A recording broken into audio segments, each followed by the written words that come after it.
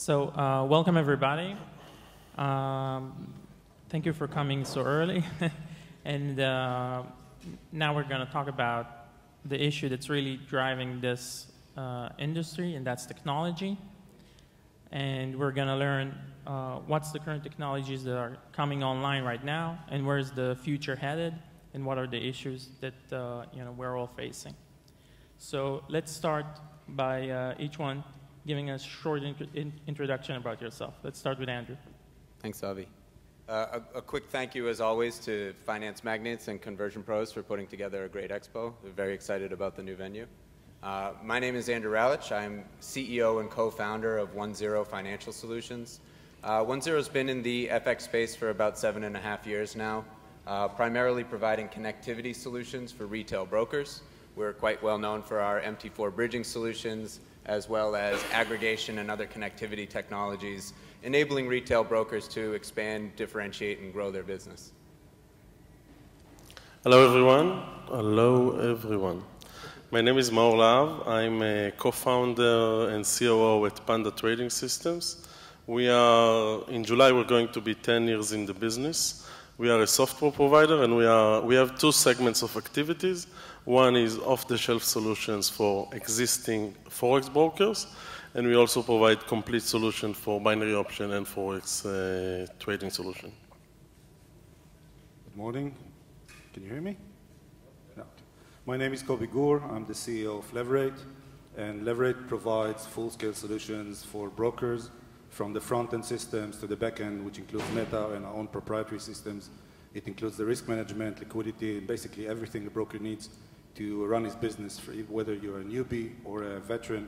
This is where you go to in order to get the systems that you need.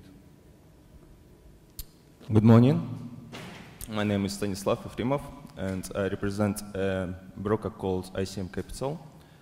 This is a FCA-regulated broker. We provide mainly liquidity, both retail and institutional liquidity for retail clients, institutional clients.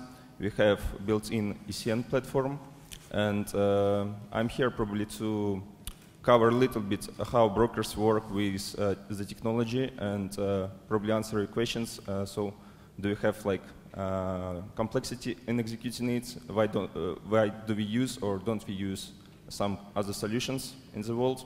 And so on and so forth. Thank you. Good morning, everyone. My name is Fred Scala. I'm the global head of sales at FOREXWARE. FOREXWARE has been around about 4 years now. We are the back-end technology that built FXDD. About 4 years ago, senior management decided to monetize that investment and offer the technology out to the rest of the world. We process about 200,000 tickets a day. We have our own web trader. We offer white label solutions.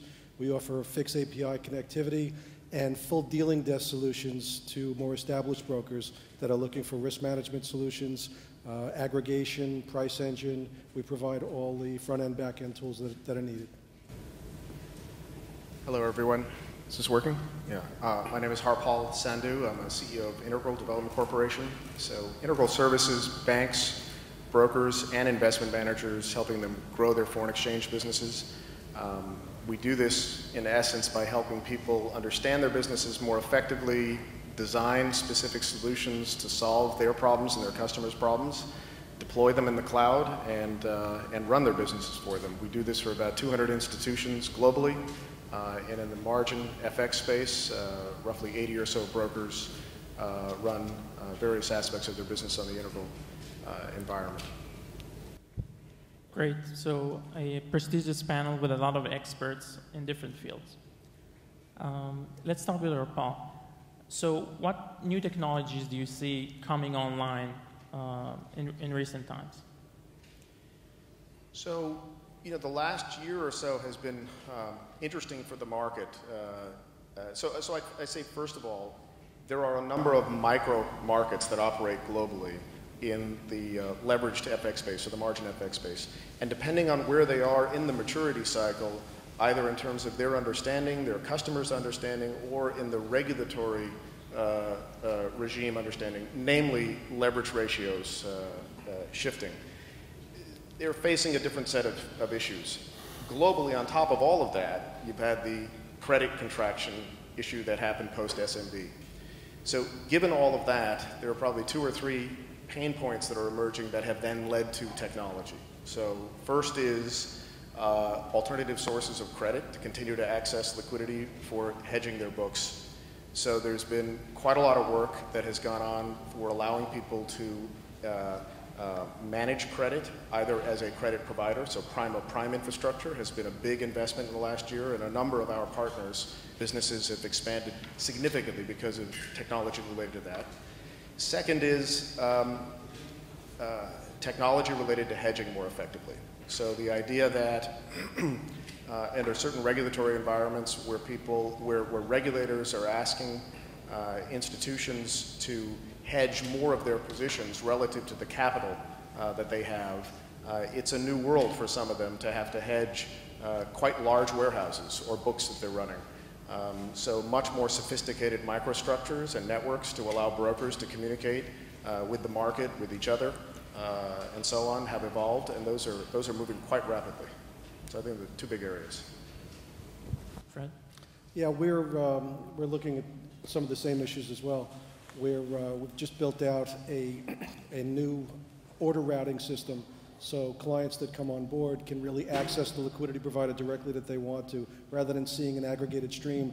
I know there's some people that are pushing this idea that you could be a prime of prime, and really all they're offering you is a margin FX position.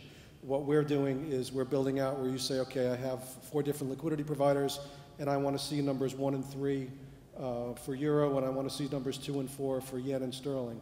Well, that's what we're building out to. We have a web trader. We find that more and more people are looking for solutions other than MetaTrader and MT4. We've just built out a bridge for MT5 that's going to allow futures, single stocks, all coming through the MT5 platform, and we think there's a lot of growth there. Stanislav? Well, I believe right now the competition is very tough for forex brokers, and we can see that spreads are really low, and probably like just 5 years ago, spread was maybe the most advantage for brokers who could beat the spread of others. But right now, everyone offers very tight liquidity, and we can see that right now clients with relatively small deposits have access to institutional liquidity with really low spreads. So from a broker's point of view, it becomes more and more complicated to execute that volume at such a low margin. And obviously, in order to maximize the profits from that flow, brokers have to invest in their own technology to not pay extra costs. This is number 1. Number 2, that brokers need to invest in their own real-time risk management solutions to try to maximize profits. And number 3, I can see that right now the world becomes more and more integrated. I mean, clients want to have access not only to forex trading, but they want to have access at the same time to CFD trading, various stocks trading, and I believe in the future we will see that a number of brokers around the world will have to provide unified solutions to allow clients to trade everything in one space.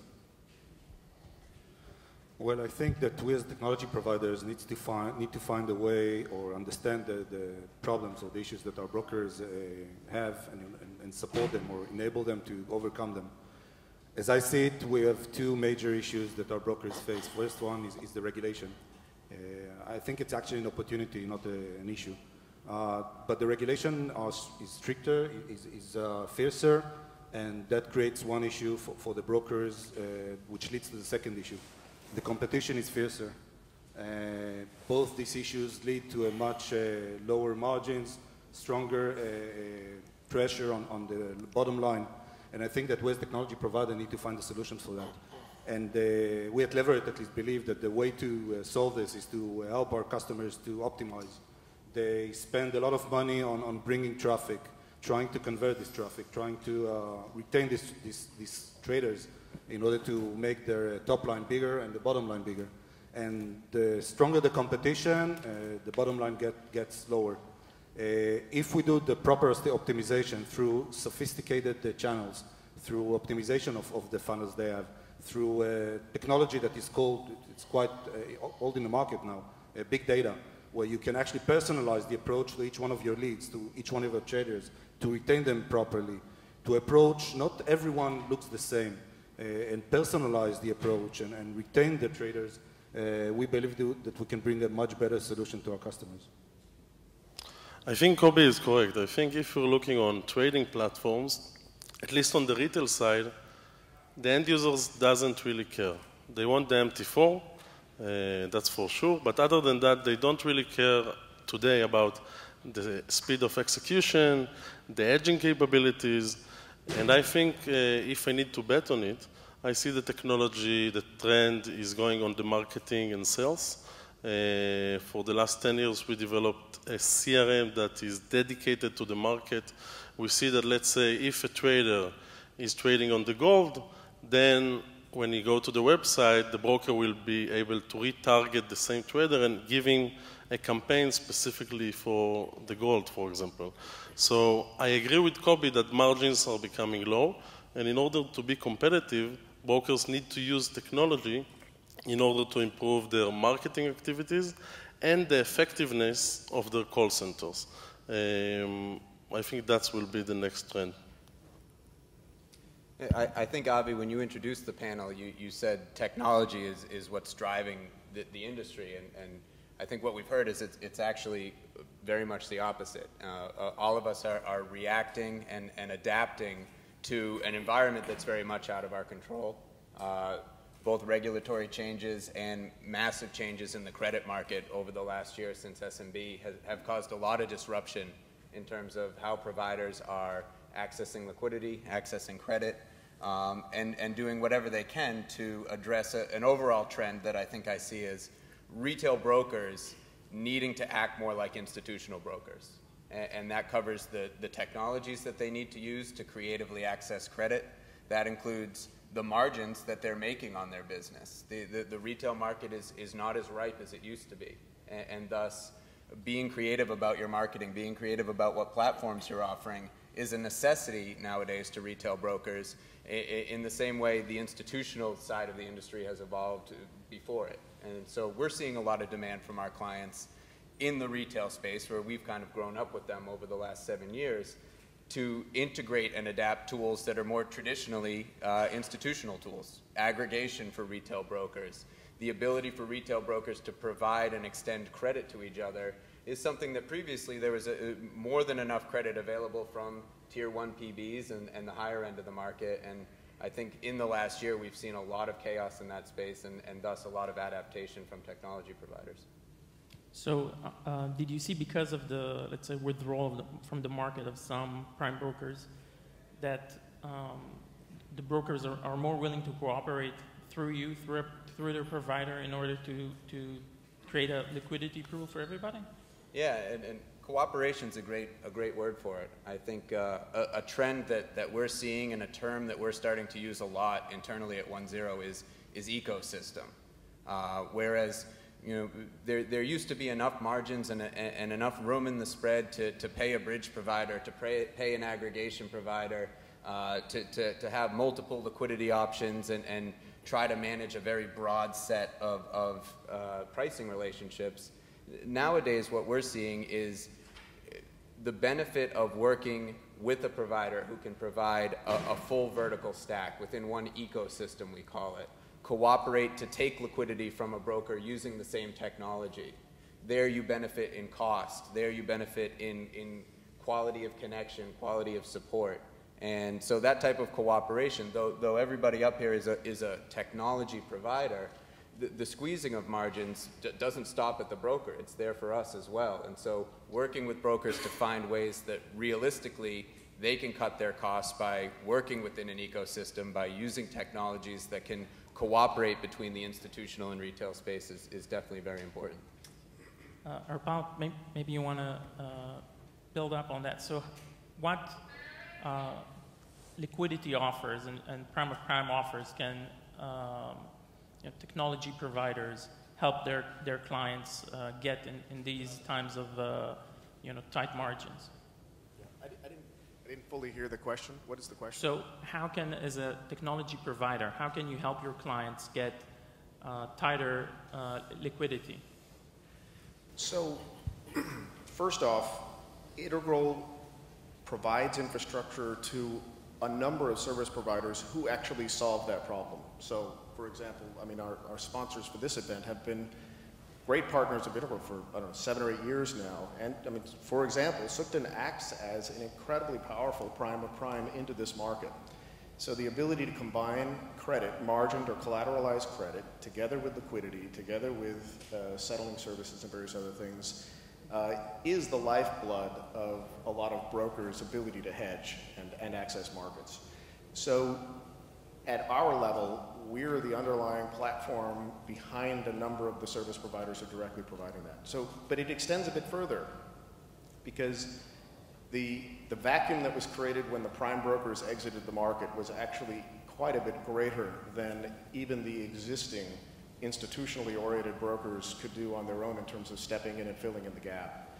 So there are 2 levels to this now, 2 additional opportunities for downstream brokers. The first is to access liquidity from technology service providers in an aggregation or a network that wasn't previously available. So for many years as an aggregation provider, we would give people access to point-to-point liquidity within the overall ecosystem. And that was sort of, you know, state-of-the-art in 2008 or 2009. Things have evolved quite a lot from there. And, you know, a debate in last year's session or 2 years ago session, and I'm glad, Andrew, you've come over to the vertically integrated stack version, is, you know, the debate was, you know, can you work with 15 different vendors and technology providers and you be the general contractor to organize all of those things? And Integral's position was, you could, but it's a lot of work. Whereas if you work with a technology service provider who will never be your competitor and who can actually give you a fully vertically integrated stack where you can then run your business under your own name and no one actually even knows who's running things underneath it, actually gives you a huge amount of power. So what we've done in the past year or so with technology is actually include very, very flexible credit access, very, very flexible liquidity access, all prepackaged now within the stack. So where years ago we were talking about aggregation, we were talking about, you know, bridge technology and so on, it is a full service brokerage offering now, including liquidity, including credit, including all of the hosting.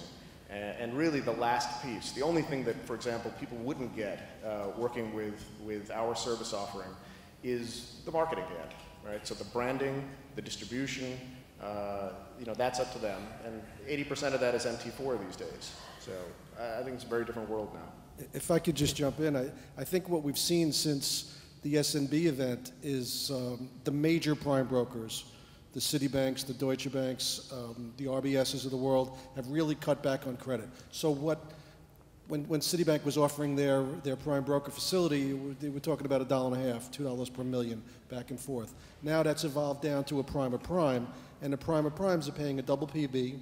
They have their infrastructure behind it. So those costs have gone from $1.50 a million to, in some cases, $5, $8, $15. Somebody approached me last night and was talking about $15 a million for prime services. So the credit component has become so expensive that I think we're going full circle. I think we're going back to point-to-point liquidity relationships that are managed centrally through a true hub. So you can have multiple point-to-point relationships, not going through a prime of prime, not going through a prime broker, but that's all managed centrally through your technology provider. And that's one of the things that we're working on. I just want to say we have 84 brokers in the network. I think that retail brokers today don't care about liquidity. Most of them are risk takers, they're doing B-booking. If they want to hedge 1 or 2 of their clients, they're using LMAX.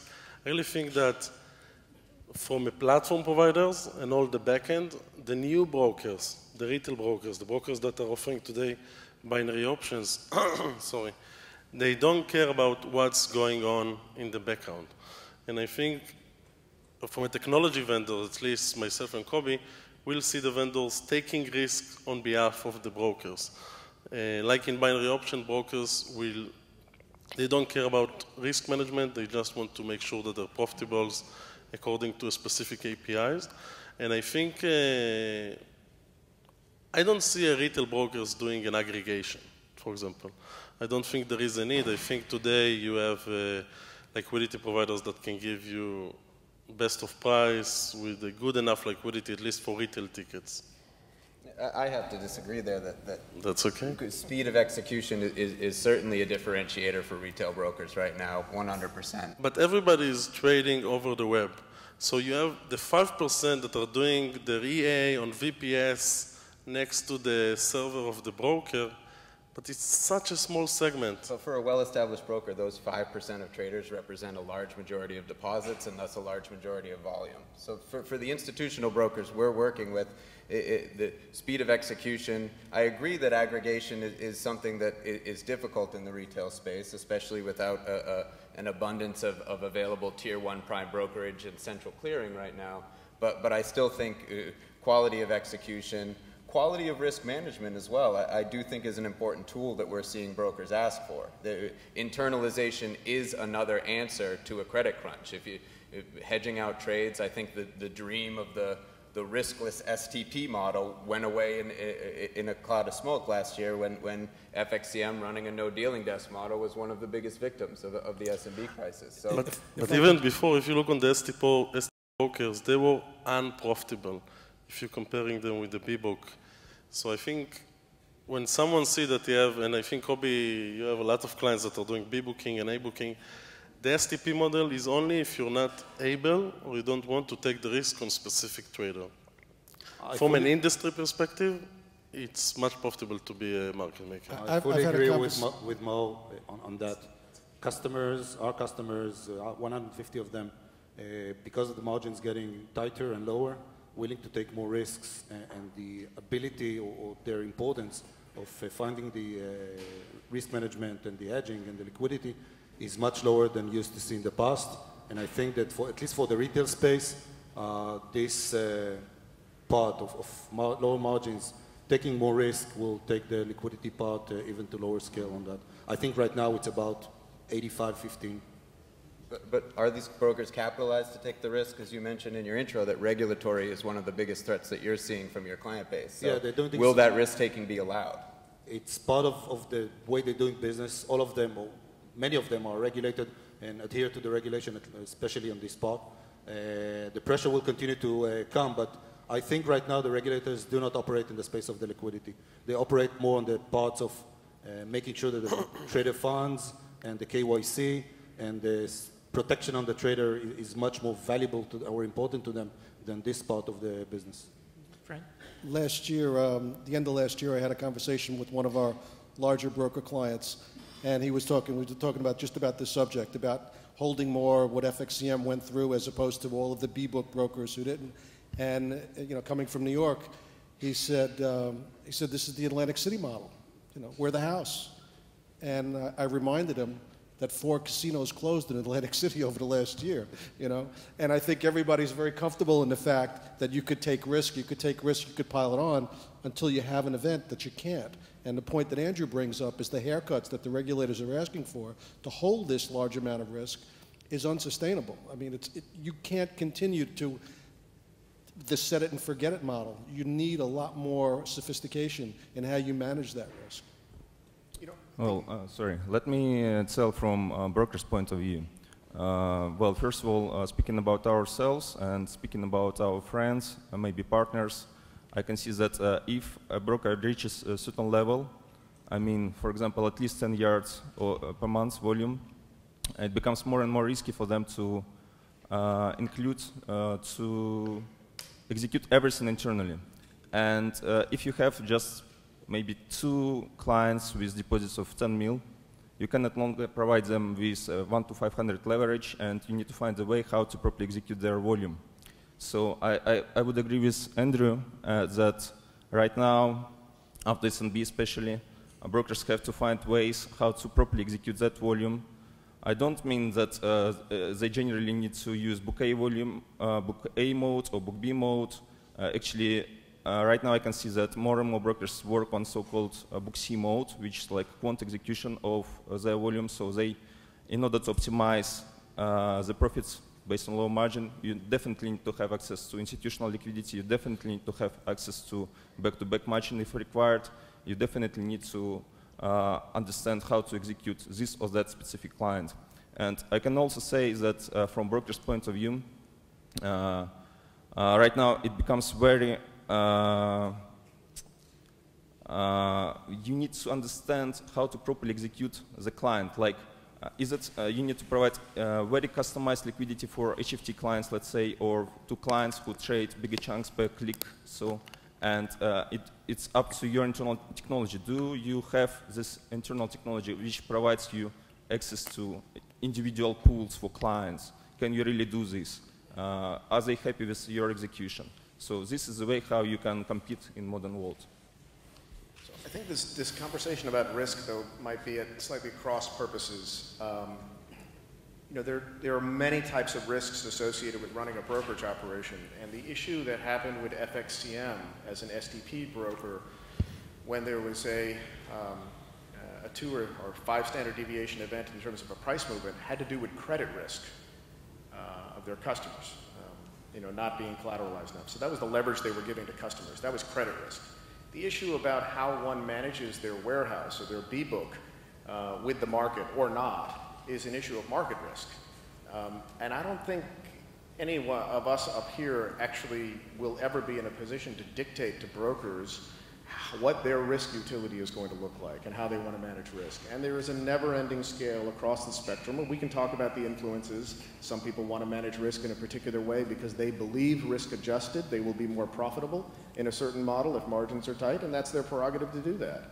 Other people will believe that risk-adjusted they're much better, you know, A-booking it because they won't take any market risk, and that's their prerogative to do that. So as a technology vendor, we don't take any view about what is the right answer for a broker as to which risks they should take and how they should manage them. What we do say, however, is that if you're going to make a decision about how to manage your respective risks, you have to have the data about what the characteristics of your order flow actually look like so you can assess what risks you want to take.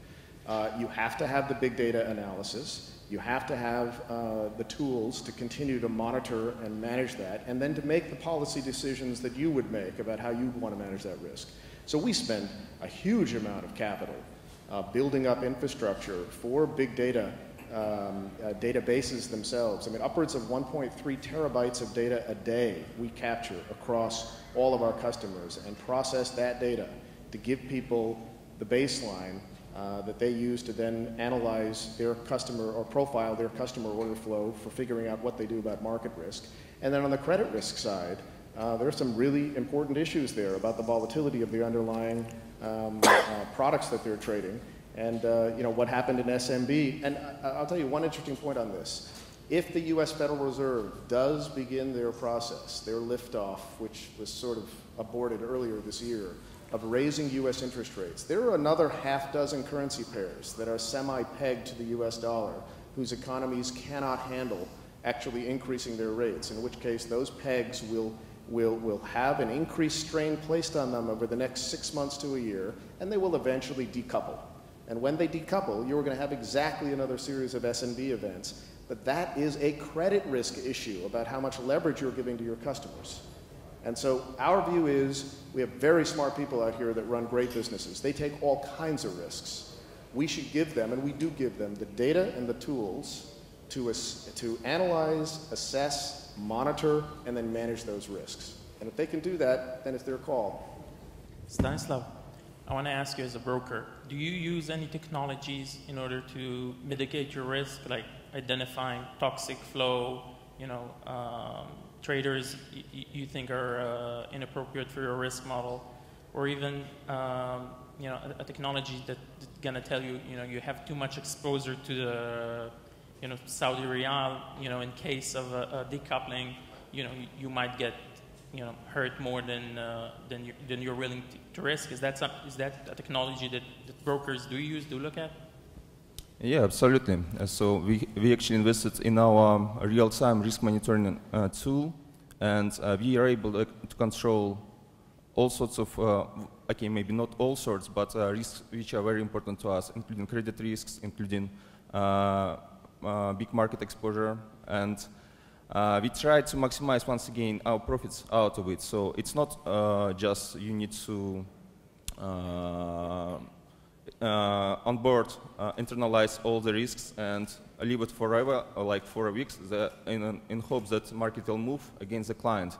So you need to actually have very professional dealing team, first of all, very professional risk management team, and you need to provide them with real-time monitoring tools so they can control the market. I totally agree here, and I think it's one step more than real-time monitoring. You can't monitor hundreds of thousands of trades per hour. So you need to have a system, and this is one of the systems that Leverate has. It's called the LX Risk, that actually gives you some kind, to simplify this, a rule engine that basically can tell you to the level of trader, a trade, a position, an instrument, what you as a dealer or chief dealer can do or wants the system to do. So you can pinpoint to a level that actually a specific trader from a specific location that trades on that instrument with that amount can go to an A book, or different trades will go to B book. And I think once you give this information, once you give this big data ability, but also the rules to follow to manage your risk, that's the best tool for brokers to basically decide. Because eventually, and honestly, I don't think there's one that is totally A book and one that is totally B book. Everyone is somewhere in the scale, and once they do that, they need to have such a system. Yeah, I actually think that everyone. Modern risk monitoring, real-time risk monitoring tools, they not only need to have a setup that, okay, for that specific client, that specific security, we need to execute an A mode, that specific security in B mode. So it needs to be right now even more complicated. So you need to monitor both your internal risks for individual clients, individual securities. Also, you need to monitor overall risks for the company, overall exposure for the company. Also, you need to monitor your something which you executed with your liquidity providers, with institutional liquidity providers. So these are all the things which must be included in the real-time risk monitoring system. And it becomes more complicated that setting pair that client will execute in A mode, that client will execute in B mode. So it must execute it based on the current market volatility, based on the exposure to the market, based on the, once again, exposure which you have with institutional brokers. I think all the comments here match the trend of institutional concepts trickling down into retail. The traditional model of my STP liquidity isn't that important because I'm going to book 90% of my business blindly.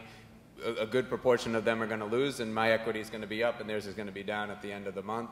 It is over. And the type of risk management that Stas is describing, that Harpal is describing with big data, is what the major banks have been doing at the top end of this industry for years. You know, every retail broker knows what a dealer is.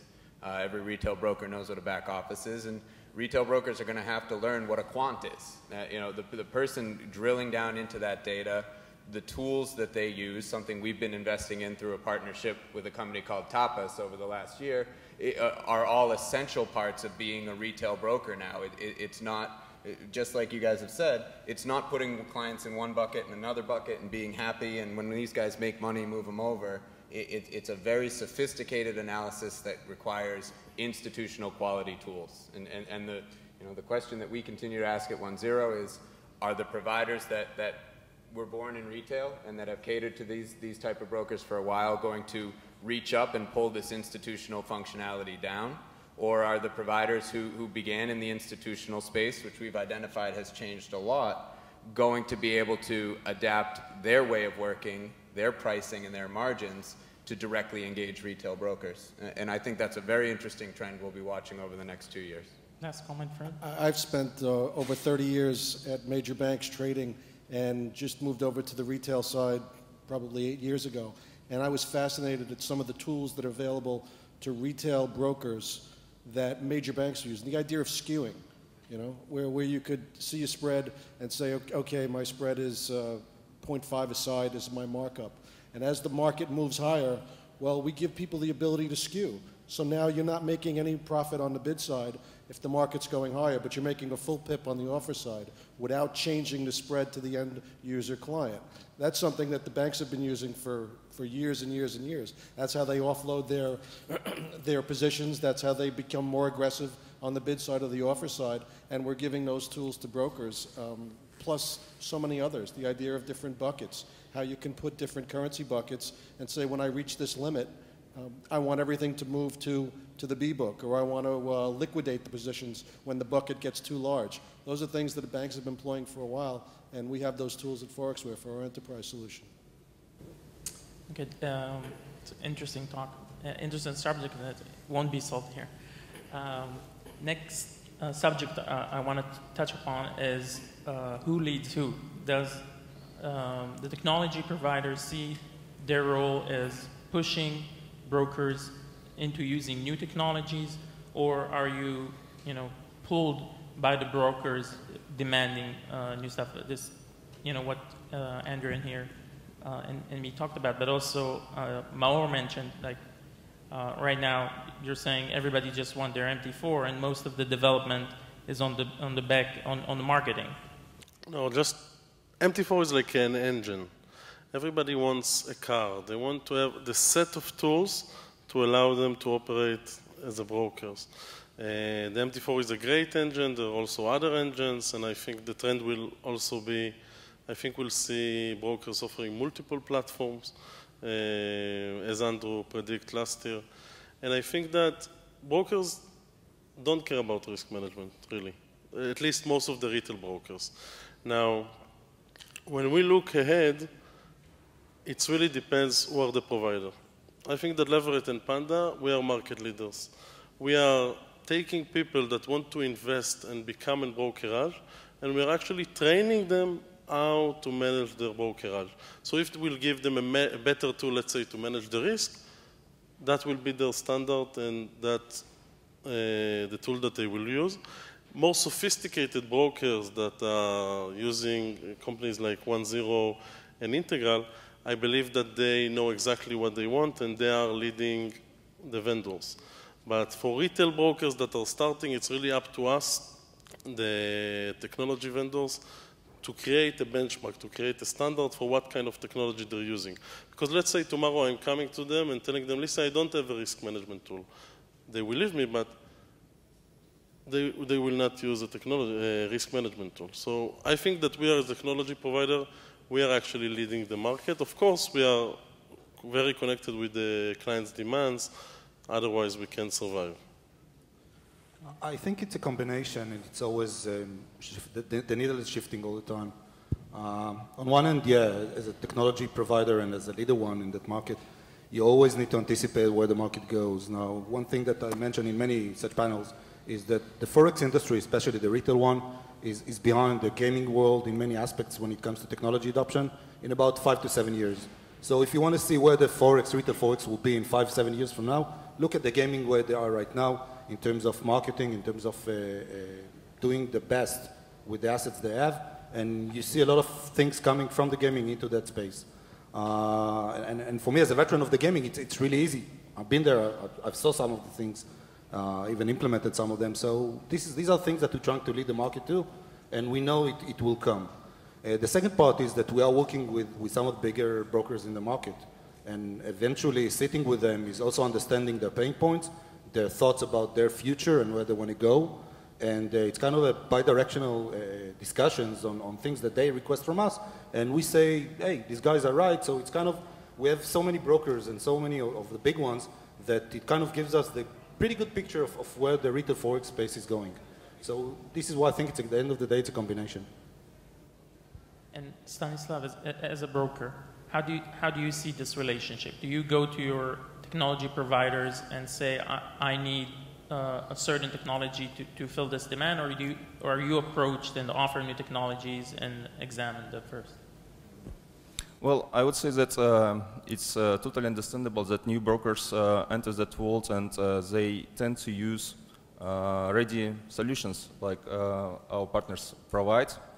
And originally, while they grow up, once again, while they executing like smaller amounts, they can internalize all the risks, use ready to use solutions and start that business. But when they reach certain level, when they become bigger, they once again tend to invest more and more in their own technologies. They first of all needed to minimize their own costs. So, and I'm talking about both breach-related costs, CRM-related costs, and so on. And also this is the only way for broker to compete in the current world with so low spreads, so low margins. So you need to minimize all the technology costs, once again, when you reach a certain level. So you have to invest. Unfortunately, it's very obviously expensive investment, but you need to invest more and more in your own technologies and your own development. I think it's very difficult for a technology provider to sell their idea of what the market needs. I think the market has to tell us, whether it be the brokers, but the market as a whole. What we just talked about is the credit issue that's created a lot of the solutions that we've come up with here. You know, it's like the inventor of the Segway. Great product, great tool, but nobody uses it. You know, it's trying a solution for a problem that doesn't exist. And what we're trying to do is address problems that do exist. So I think it really comes from the market, and that's what we try to solve those problems. Well, coming from Silicon Valley, I'd have to argue that we innovate and we come up with things. And although the Segway didn't work, at least the guy tried. When the iPhone came out, it did work. So there are plenty of examples where technology companies absolutely understand the pain points of the customer, understand the needs of the customer, but don't blindly just follow what the customer is saying they explicitly want and then point for point just adding functions and features. I mean, any consulting or services firm could do that. And by the way, it's not a bad business. There are plenty of people who do that, and plenty of technology vendors who will do what you tell them to do, some case on time and materials, in some case they'll build a product. But that's not going to make you, that's not a leading technology company, and that's not going to make you a leading broker. You lead by understanding what the market wants and what the market needs, and then innovating and coming up with creative solutions that solve the problems in the market in ways that haven't been done before. And great companies that do that grow really well and build fantastic products and are really proud of what they accomplished. And so it's both. But yeah, if you're a technology company, if you're a leader, you're leading. If you're a follower, you're following your customers. We're a leader, so we build stuff. Andrew, how do you see yourself as an educator? I agree 100% with what Harpal said. I think it's a combination. It's a cooperation and a work between the broker and the technology provider. To put it bluntly, to understand what our role is as an organization. Stas, your company, which I am very familiar with, is a rare case in this industry where an entity has proven to be both proficient in marketing, risk management, and building technology. And I can tell you, I wake up every morning with plenty of challenges to deal with, and I'm so happy that one of them isn't really caring where the market is, isn't managing risk. That's not our expertise at ONEZERO. And for many of the technology companies up here, we've learned to work with brokers. We've learned to encourage them to see where our expertise in technology, understanding big data, understanding what tools and innovations are available to brokers, and then helping adapt them to problems that are presented by the industry, by brokers directly to us. So it's a cooperation. In a vacuum, in a closed room, could we come up with solutions that address what this market needs? Absolutely not. You need to cooperate. You need to take input from the brokers. But as Harpal said, that there are experts in managing risk, there are experts in marketing, and there are experts in technology. And you have a unicorn of a company if you feel that you've mastered all three of those at once. And if you're a great marketed and great risk managed firm and you're thinking about getting into development, with some bias, of course, on the technology panel, I'd encourage you to look at the differences that exists between running a technology organization and running a brokerage. Jason, do we have time for one last question? Or? Sure. So our time ran out, so let's keep it brief, but just everyone say what technology do you see coming in the next 3 to 10 years, whether it's from gaming or the institutional side that going to be adapted by retail. Let's start with Andrew. We look at the direction of the industry as a spectrum. On one side, every broker is an insulated B-book who manages their own risk and only passes out trades that they feel that they can't handle. On the other side, and what's discussed at a lot of P&L or FX Week conferences, is the whole industry is one big transparent exchange where everybody's trades go into one pool. I think over the next 2 years, you're going to see an interesting balance with brokers juggling the challenges of managing risk, increasing their margins by taking on more institutional style processes within their firms, and at the same time adapting their liquidity solutions, building out more interesting, more contemporary pools of liquidity through which they can exchange and address credit issues. So I think, let's say 10 years, I'm not able to see this far. But let's say in the next year or two, I think the focus will be on marketing, to be able to engage with the client, to have some kind of emotional connection with the client using the mobile apps while he trades, while he thinks he's about to trade. That will be the next trend. And I think, bottom line, yes, risk management is important, it's a survival tool for a broker. But if we want to increase the margins, we need to increase the marketing. And at the end of the day, as technology providers, most of us have a model that tied ourselves to the profits of the broker, if it's a rev share or if it's a volume-based. And I think the tools on the marketing will make the change, and it's a race. I think the gaming industry are 3 years ahead of us, and for the technology side, it's a race who will become more sophisticated on the marketing and will be able to increase the lifetime value of the trader. For sure, that will be the next big thing for the next 1 or 2 years. I agree. As I said, optimization, I think, would be the name of the game. And for us as technology provider, using tools and technology that already exist is going to be there, or it's already there, like big data. But big data it's just a foundation. So we need to know what to do with this. And the way to do something with this is through understanding proactively who's the trader in front of you. Starting from the point of acquisition. Right now, everyone really experts in understanding the funnels and where the trader is coming from and how much of a CPA I paid for this trader. But how many of the brokers really understand the conversion path and funnels? How many of them understand the retention? How many of them think of a trader as an individual and not as a group? And I think the segmentation is kind of a group, but personalization is the secret. And any broker that will invest in marketing, as Maor mentioned, but personalized marketing, would be the one that will lead the market. And this can only happen through technology and big data and personalization and optimization. All the optimization exists. But at the end of the day, it's not about working as they used to work in the past, using smart or having the brain power to do it smarter. Well, I believe currently we can see that competition in this world becomes very, very aggressive. It concerns both brokers and it concerns, obviously, technology providers as well. And I know for sure that there are quite a number of brokers in the world who also decreased their spreads, but didn't invest in their internal technologies, and basically their costs are at the same level as it was like 2-3 years ago. And obviously they cannot compete in modern world, so they are not profitable for years. And we will probably see some companies, unfortunately, will disappear from this market in just 3 years' time. That's because they cannot minimize their internal technology costs and they cannot properly execute their volume. That's number one.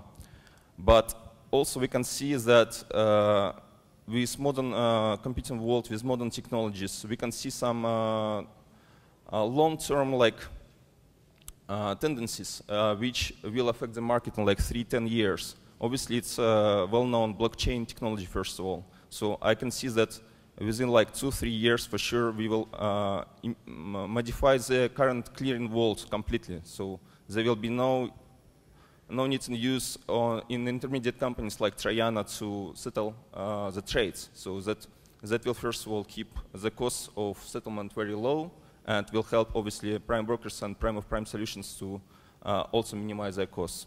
Also with this blockchain technology, most probably in 10 years there will be no brokers working on the same model as we do now. So because clients will do direct client-to-client match, and they will not probably need a broker anymore. So it's actually very, well, first of all, maybe, I don't say it's dangerous right now, but in 10 years' time, those brokers who cannot adapt to this, who cannot involve this, who cannot do like direct client-to-client match model internally, so they will also disappear.